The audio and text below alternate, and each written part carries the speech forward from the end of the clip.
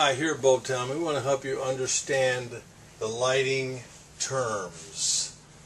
What we're covering today is high pressure sodium, or HPS, and low pressure sodium lamps, or LPS.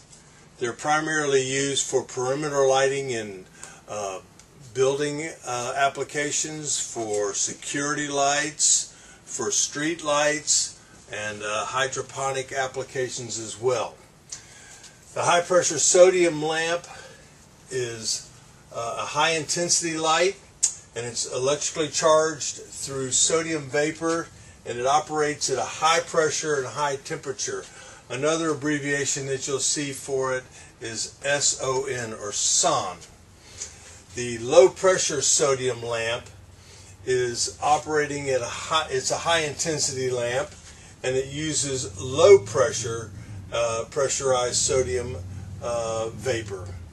And another abbreviation for it is SOX.